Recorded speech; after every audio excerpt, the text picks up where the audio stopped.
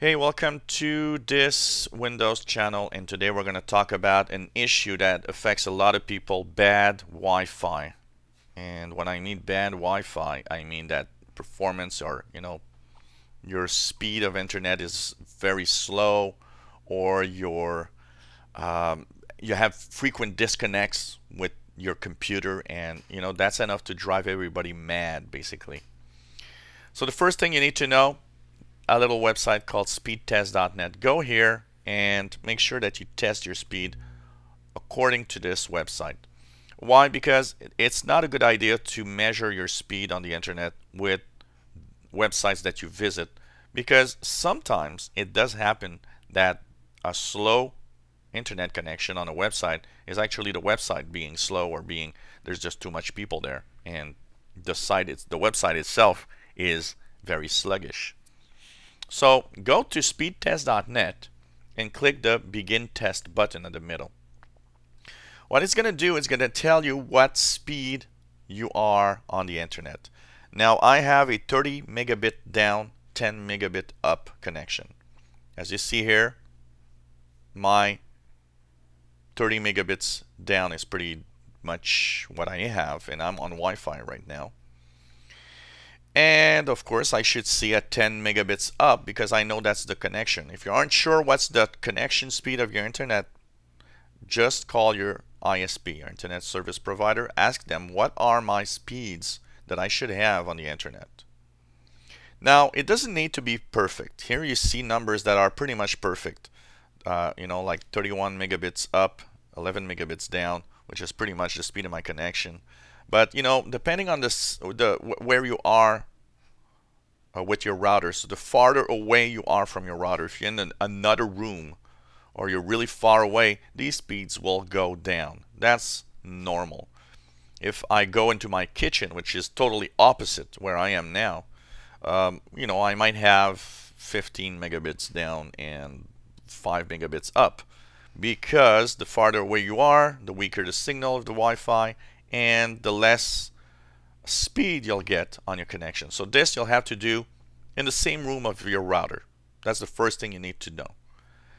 The second thing that you'll want to check for after that is the interconnect. So make sure that your cable modem or DSL modem is well connected to the router.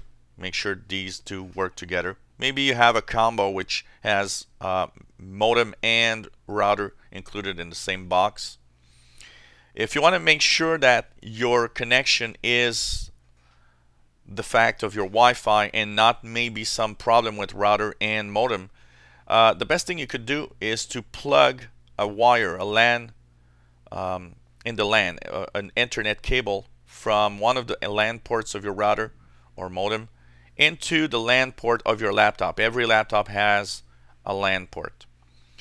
Plug in an Ethernet cable in there and check if the speeds that you get with speed test are better when you're connected via wire. If the speeds are always good, you know that your internet connection is not the problem. You know that probably the router itself also is not a problem. What you have is a typical Wi-Fi problem. That still could be your router, but it could also be your computer. And it also can be a mix of the environment where you are. That's very important to know.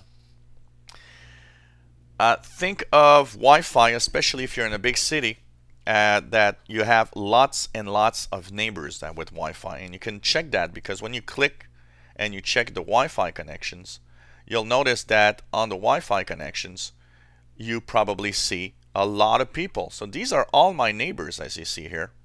These are all my neighbors that you see here. So you see that there's a lot of signals, and that can play against you. So that's one thing you need to know, how many neighbors. So you might want to do a few changes. And one of the changes you can do is go inside your router. When you go in your router by using its IP address, most routers are at 192.168.1.1, 192.168.0.1, and so on.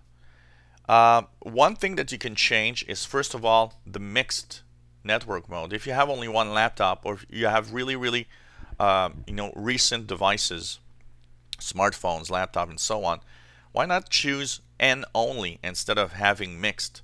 That sometimes helps because mixed means that the router and the computer will actually do a handshake to understand what is the protocol we're going to use. And it sometimes mixes up the router or the computer, and they don't know how to actually react correctly. So you can actually put wireless N automatically. If you have really new devices, wireless AC, but this you'll need really new devices. You can also change the channel width for a fixed 20 or 40 megahertz instead of having automatic. Another thing, instead of auto channel, why not choose your channel? A little hint here, channel 11 is often one of the channels not used a lot by neighbors. And so you can actually try different channels. If everybody's on channel 6 in your neighbors, well, okay, that's a possibility that if you're on channel 6 also, there's a lot of interference. So why not move away? So you can try different channels, and maybe that will improve a lot. That can even improve range, because if you can choose a channel that nobody uses, it will really improve your own range in the Wi-Fi. Another thing to check for in the wireless security is to make sure you're at the WPA2, which is the latest. There's WEP, there's WPA, and there's WPA2. Of course, if you've got the latest devices, choose WPA2. It will be much better. If you have WEP, please change that. WEP is not secure and is often a problem of speed between devices. So make sure that you have WPA, at least WPA, and even better WPA2 with your security. That will help also. It's surprising how using the latest settings can help you. And of course, each time you change something, check out with the speedtest.net the different results. One last thing that can affect speed is also how cluttered your or jammed your internet connection is on the street where you live.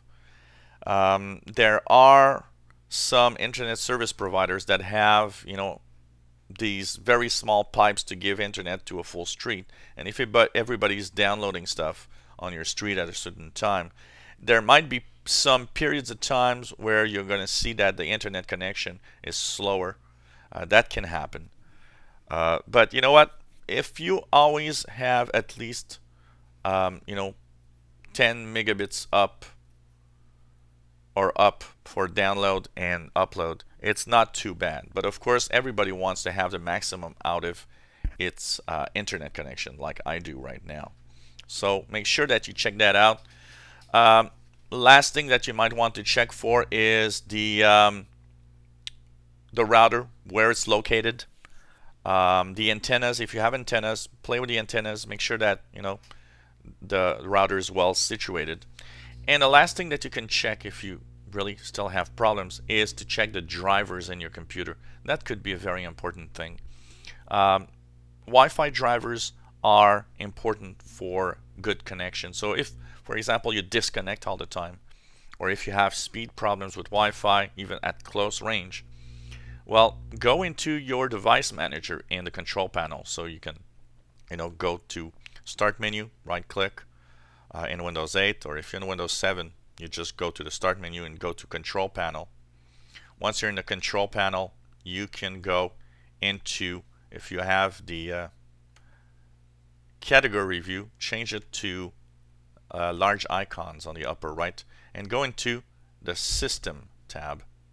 Go into the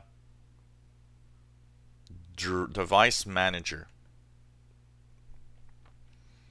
And here you'll see network adapters. Check that out and go on your manufacturer's website. Make sure that you have the latest driver for your wireless LAN card. click on it, double click on it, and check the driver date.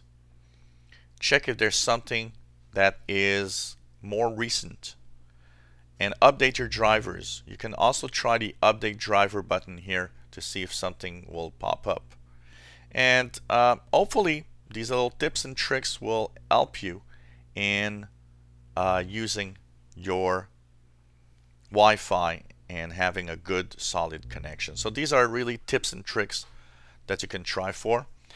And at last resort, if everything fails, one of the things that I would recommend is reset your router completely to the original, manufacturer reset when you bought it, and reprogram everything. Reprogram, the Wi-Fi settings and all the information that you need there. And sometimes just doing that helps. It does happen that settings can get corrupted, and then the router doesn't actually work that well and creates more problems. So check that out. It's something that can happen quite often. If you enjoy our videos, why not subscribe to our channel? You'll be informed when new videos are online. If you have any comments or questions on what you've seen, let us know. And if you have Wi-Fi problems, you can always ask and say what you have as a problem, and we'll try to help you if possible. Thanks for watching.